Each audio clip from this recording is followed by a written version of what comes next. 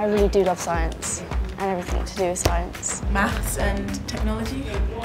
Well, people always know that I love science and I'm like, oh, Grace is going to love this lesson, and it's quite funny.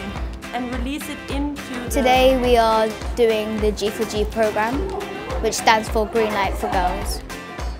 Science, technology, engineering and mathematics world is more male dominated, and like we're trying to make that equal and try to do like 50-50. So this is to like encourage girls at a young age to see the fun side of science, technology, engineering and maths.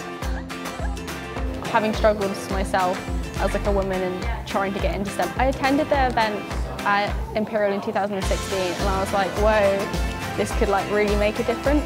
There's these incredible role models out there that combine their passions, and I never saw that growing up. But what we're showing these girls is that that's possible, and we're bringing role models from every different STEM sector. We're showing them different ideas, we're telling them stories, and hopefully we're changing their mindset a little bit more too. So we've been working with G4G for 4 years. Together we've almost done 20 events, and there's been over 2,000 girls that have attended these events.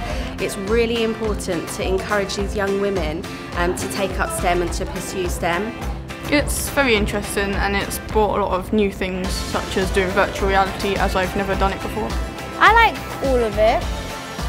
Up until today, I didn't really give a second thought about it, but now I see it's pretty cool. I now know what STEM really involves, especially like science and technology. Thank you for like inviting me, and thank you for having me, and thank you for inspiring me and, you know, really making me want to do this when I'm older, because I love it. Okay, wait. Anything is possible. Anything is possible. Anything is possible. Anything is possible.